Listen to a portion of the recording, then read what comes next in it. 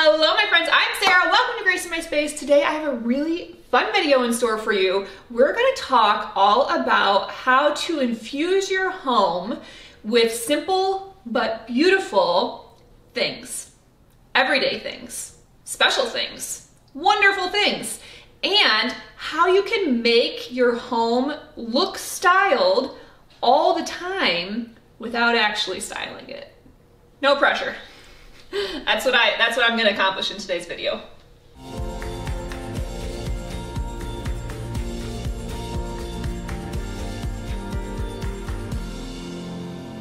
So today I want to walk you through my house as it is on a daily basis, picked up because no one wants to see all my junk everywhere, but not really styled. And I want to show you several things that I've done in each room to make it a simple but beautiful space with a few easy tips and tricks that you can take and put into your own home or might inspire you to have a different idea along the same lines. One thing that social media and just the marketing world in general has done is made us feel like our homes need to be pristine. And I really just believe that there is so many ways to make your home beautiful, even in the everyday tasks. Cooking in your kitchen, eating in your dining room, lounging on your sofa. These things are all a part of a normal everyday life, and your home should be a reflection of how you use the space, of your own personal style, and it shouldn't be something that chains you to feeling like you have to keep up with trends or to keep up with those around you or others' expectations. So today, I really just want to focus this video on some really easy ways for you to maintain your normal life and see beauty in it and in the mundane tasks that we have to do on a daily basis just because it's part of life.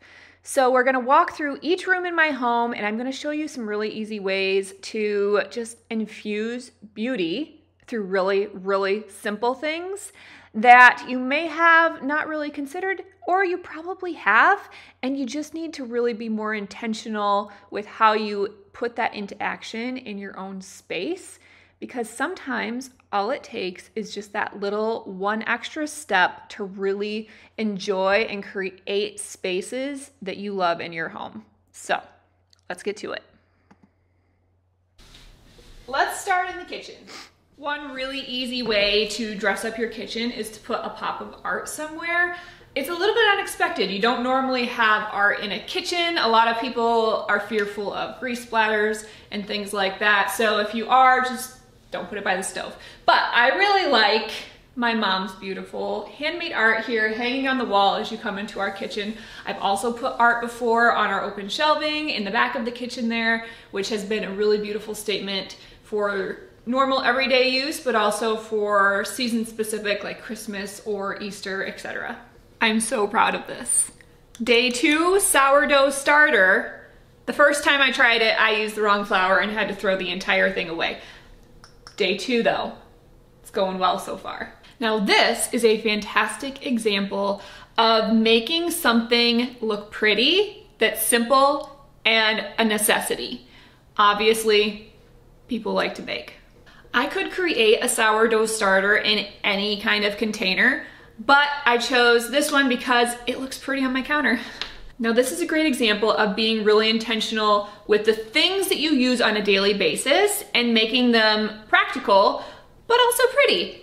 This is a really cute little jar. I like the way it looks on my counter. It serves all of the purposes I need for being able to let the sourdough breathe and being able to tighten it when I want to put it in the fridge, etc. But it looks pretty in the process.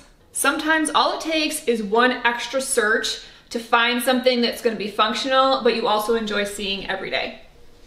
Same thing goes for simple things like flour, sugar, whatever you use on a daily basis. If you're a big baker, if you're a big cook, just looking for utensils or for jars, containers, plates, cups, mugs that might sit on the counter, anything that's going to be visible, just make sure it looks pretty too. And then it's not really clutter, it's more just easily accessible. You can grab it and go, but it looks pretty in the meantime. I don't know about you, but I always have lists just everywhere. But I really like to use the island or Sometimes I put it right over here as a central point for things like grab and go snacks for the kids. And if you put it in a cute container, it's pretty. I'll eat that one. Is there anything more satisfying than having no dirty dishes out? I wouldn't know, but I would think it would be. Now, one common thing that you will see in almost every single room in my house is the use of indoor plants. I really enjoy indoor plants. I know that there's a lot of people who don't want to tackle keeping another thing alive. I understand. When I was in the baby toddler stage of motherhood, indoor plants were not happening in my home. But I'm past that now, and I do feel I have a little bit more time to commit to keeping things alive that aren't my children. So I have added these cutie little things kind of all over the house. Isn't it fun? I just think it's cute. So if you like plants, if you have the time, if you want to try them out, I always would say add a live plant to your space. It will make it feel cozy. It'll brighten it up. It'll give it a little bit more vibrance and livelihood. And it serves as decor. Now I have several dozen plants in my house. I learned how to propagate and then never stopped. But I go all the way from teeny tiny countertop to trees that are taller than me. If you are interested in indoor plant care tips, let me know in the comments, and if there's enough interest, I'll do a video in the future. One thing that I think is a really important thing to kind of just keep in the back of your mind is that you are creating small moments in every room of your house.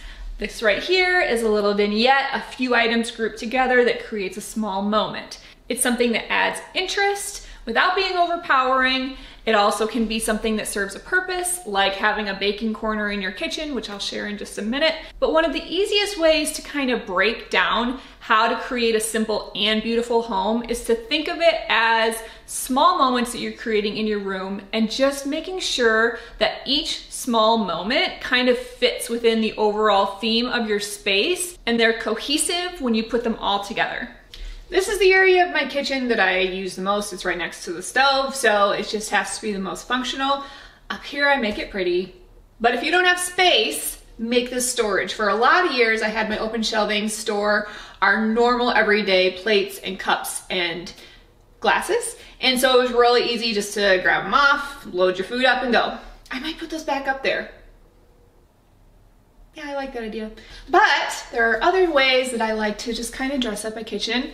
I find a lot of joy in antiques. I just think they're really pretty and storied and have a lot of character and charm to them. I put all of my utensils in here, make the utensils pretty. That's really easy to do. It's not hard to find pretty things anymore.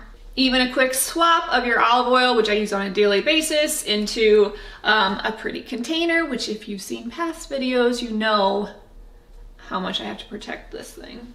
A pretty bowl sitting out holds all of my onions. There's a lot of ways that you can make things pretty, but also a practical storage solution.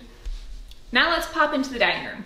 One of my favorite parts about the dining room is this built-in shelf that I built out of an existing doorway. This used to walk into my bedroom, which no one wants their bedroom to be connected to the dining room where guests are eating. So I filled it, I made shelves out of it. I'll have a video up here for you if you're interested in doing the same thing and want to learn how. But this is my moment in the dining room. If you have space in a living room, family room, dining room, even a bedroom to put shelving, it's a really easy way to make your home look styled and beautiful all the time with really simple additions. These are just simple things that you can literally find every single day. We have some antique pottery. This one actually was brought back from England with my mom, but the rest of them are just from here. Some thrifted artwork. You can find mortar and pestles at Home Goods, like with zero problem whatsoever. Pop a seasonal flower or stem or branch into one of the vessels and you're done. That's all that it takes.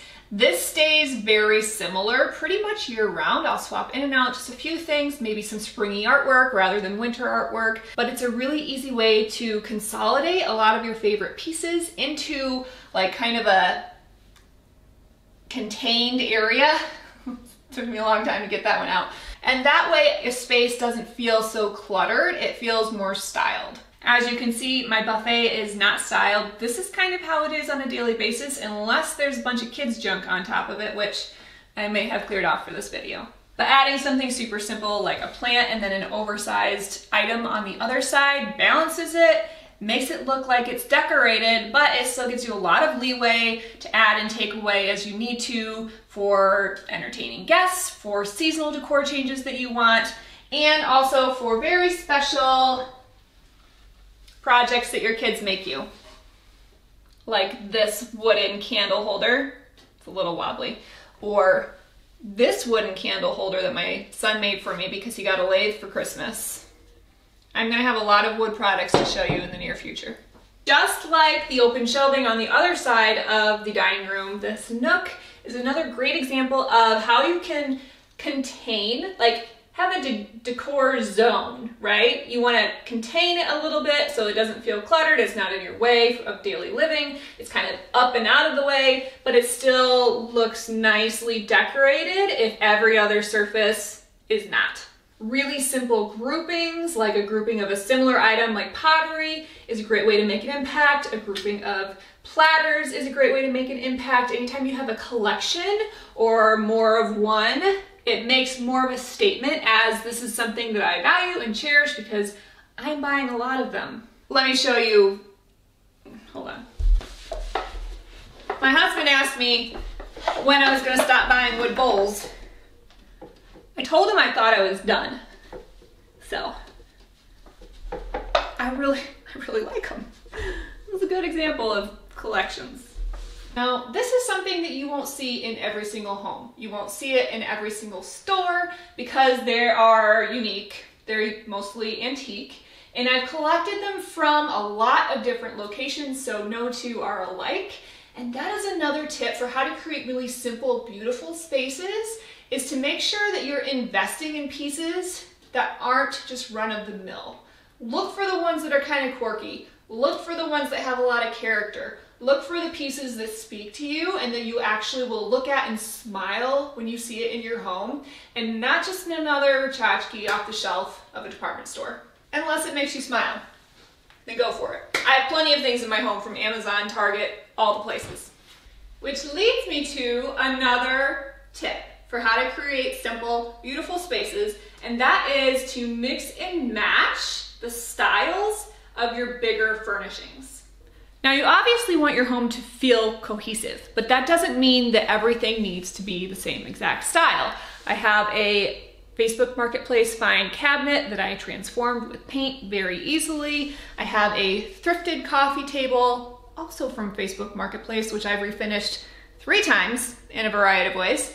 Then I have some brand new armchairs, I have brand new sofa, but all in different styles. We've got a velvet sofa, which is a little bit more high-end polished, and then I've got a slipcover sofa that is pretty casual and laid back, but both of them have more modern flair to them, so they fit together. One thing that you can do really easily, if you don't like anything on your surfaces, if you're a minimalist, down here it's not minimalistic, so if you're a minimalist, just ignore that spot. But look up here, see how clean it is?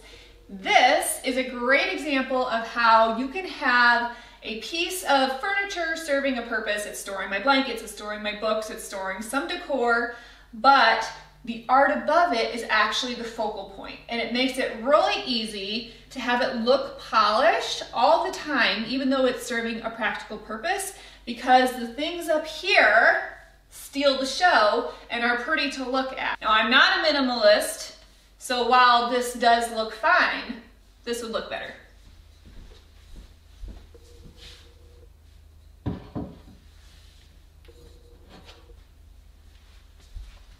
Let's talk quickly about everyday items and your coffee table. This is where my kids do life. They don't do anything in their rooms except for sleep. They like to be in the center of the house with the family, which is wonderful, and I hope lasts into their teenage years. But that is why all I have on my coffee table is a basket full of books that I like to read, but can also be very easily taken off and moved out of the way so that they can fill this up with homework and art stuff and everything that they do, Matchbox cars, who knows, whatever they're gonna do today, computers. And Then I can put it back when I want to, if there's a reason to, if I've got guests coming over. And it's really easy to have something that's just pretty, but pretty standard on a coffee table. Now let's look down here real quick. We live in Michigan, it's cold. Even in the summer at nighttime, we always use blankets. So I like to just stack some cohesive colored blankets together right here, easy access. These are the ones that we use the most and the one that is hanging, so we can easily pull it out, use it. When we're done, watch. That's all it took to put it away. And it looks a little pretty. Maybe you don't like the messy look, but maybe you do. I like the messy look. I also like the stacked look. So this is 3 ways that I like to store blankets. Hanging for the ones you use every single day. It's really easy to pop them back up. In a basket for your kiddos to grab out and throw back, or stacked for those of you who like things a little bit more polished. Let's talk really quickly about focal points. Not every home has something that is overtly a focal point, like a fireplace is a great example of a focal point. Not every home has that. Not every room has that. So one of the tasks that you can do in your own home is create the focal point. Sometimes the focal point serves a purpose, like getting warm by a fire. A TV is another focal point, so all the furniture will kind of point in the direction of the TV because it's the focal point of the room. Other times it's things like your bed in a bedroom, or maybe you have a special cabinet, or maybe you have a bookshelf and you want that to be the focal point. Every room should have a focal point. It doesn't have to be overpowering, but it should be the statement maker of the room so that the rest of the room can kind of just like rest. And it doesn't have to be in competition with the focal point. It can just be kind of plain and basic, but the room still feels kind of polished and put together because your one focal point is styled and done. For me, the space in this room that stays styled, that I don't do a whole lot to, is the cabinet. The mantle I change with the seasons. Over here doesn't really ever change unless I'm doing something to the top of the table like a simple centerpiece. But the cabinet, I can switch in and out with decor pieces that are seasonal really easily. It's behind glass, it doesn't even get dusty, and it always looks nice and put together so that if the rest of the room is chaotic, I can quickly just declutter, throw things away, get it back to the basics, and it still looks decorated, even though the tabletops are all plain. They've got nothing on them except for, Kleenex box. And now welcome to our basement family room. This is where movie nights happen. That's the only purpose for this room, is to watch TV. Everything else our family does happens upstairs. But that doesn't mean that I don't want this space to also feel polished and beautiful. This is one area of my home that I want to focus on in 2023. It's finished and it looks nice, but it doesn't really serve all of the purposes that I want it to serve for our family. We got some mismatched furniture, little teeny things that I want to change, but I still want to show you one of the easiest ways to make your home look beautiful in a very simple manner, and which has nothing to do with decor, and that is accent walls. Now you can see in this space I have a little accent right here, and then the back wall has a wood accent on it. I will use accent walls pretty sparingly when they're together. So I love my back accent wall. It's very simple. It's literally just tiny pieces of wood nailed to the wall in a pattern. That is all an accent wall is when you're using wood molding or paneling. Over here, I created this so that I could have kind of like a way to group my artwork so that it felt pulled together and cohesive on a very large wall. I didn't have enough art to spread out on the entire wall, so I tucked it all together with some black paint. This is one of the areas that I'd like to bring together a little bit more down here and have be a little bit more cohesive with the style of the rest of my home, but I haven't figured it out yet, so it stays this way for now. Once again, drawing your attention to the plants in this space, there's not actually a lot of decor down here. I've got a couple pieces of pottery, and I have something simple on the coffee table with Lego guys in it, but otherwise, all I have are cozy blankets and pillows and plants. Your home doesn't have to have a lot of decor in it to look beautiful. It can have simple statement walls, it can have large overscale art. It can have that focal point that you're going for in the room, which in this room is this back wall, or if I flip you around, the TV wall. And kind of creating those focal points in each space allows you to have sparing decor or to swap out your decor really easily so that you're not feeling like your home is bland if it's not decorated. Now today I only had time to kind of focus on the main living areas, family room, dining room, living room, kitchen, but in the future I will be focusing specifically on bedrooms for this topic, and also just how to decorate a bedroom so that it's functional but also can work if it's a really small space. So stay tuned for that video to come. I hope that this gave you some ideas for ways that you can infuse simple, beautiful, everyday things into your own home and make it feel very cozy, but also still be really practical for you. And I would really love to know, drop it in the comments, what you do to be really intentional about this topic in your own home. After you've left your comment, make sure and read through the other comments, because I am guessing you will find a lot of value, I know I always do, in what other people are recommending. Thanks so much for watching. Make sure and hit that subscribe button, ring the bell for notifications, and I will see you next week.